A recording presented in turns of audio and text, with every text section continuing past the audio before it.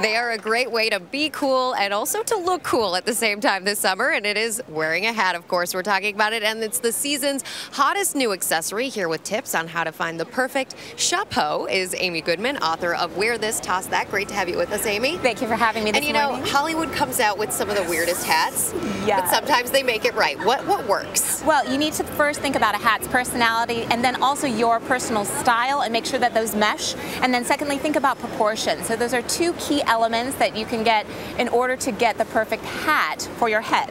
All right, perfect. So we have a bunch of models here to show how to find the perfect hat. Dana first is here. You put a Western hat on her. Why did you pick this one? Well, you know, Kate Middleton actually just wore a white Western cowboy hat in Canada.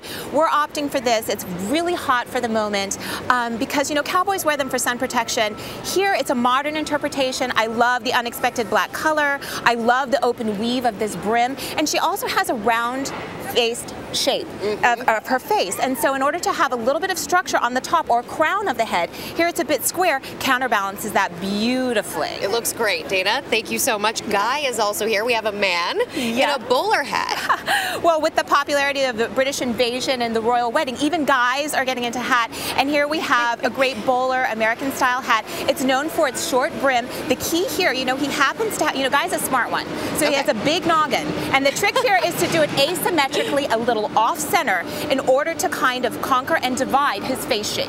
Ah, conquer and divide. Never would have thought of that this morning, would you, Guy? We also have Kimberly. Thank you, Guy. Kimberly is wearing a hat much like your hat this morning with that wide brim, very chic. The floppy hat. So 1970s inspiration everywhere on the runway, from Gucci to Marc Jacobs.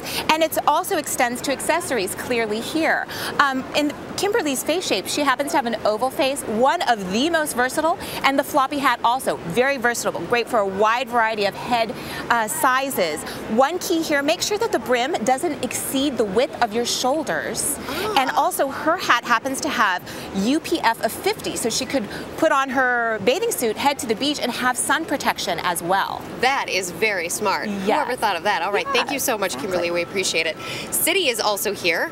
Another guy in a nice hat. Yes, caps are uber popular this season. They're very easy to throw on here. It's done with a little cotton, so it's very casual, but for a more dressy feel, you could do like a leather cap. He happens to have a very narrow head, rather small head, so we just made sure that the cap fit him to a T and beautifully. The one mistake with caps is when they're too small for your head shape, and then your head kind of looks like a house, and the cap ends up kind of looking like a dormer, and that is a definite toss in my book. So, well, this one looks great, and it's cotton, so obviously in the summertime you're not going to get hot wearing it. Thank you so much, City. Maria is here as well. She's wearing this is a lovely hat. I've never seen anything like this before. This is more like the Sunday best. You know, I think that in America we tend to only wear hats for special occasions or holidays. Here it shows you a perfect fashion pop here with the accessory of a hat, how much it adds to her purple sheath dress.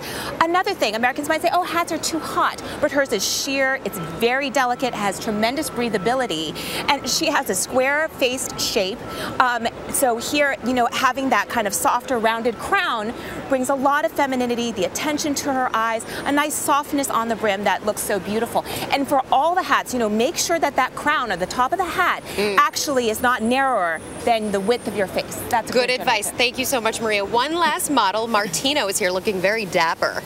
Martino, you know, he is wearing the Panama hat. The fedora is everywhere right now, but the Panama is the close cousin, and the only difference is that this one is made of straw. It's also known for a slightly wider brim, which counterbalances his broader shaped face. And this is, I love this. This is classic styling to a T. He is a restaurateur here in New York. He normally wears a fabulous suit. To that we add a debonair hat, very dashing, classic sophistication. He looks fantastic. Great stuff. All of our models look fantastic. Thanks so much to all of you, and thanks so much to you, Amy, for styling them, and also for my hat. I appreciate it. I'm really loving it. Smashing. You should wear hats more often. Likewise, Amy Goodman. Likewise.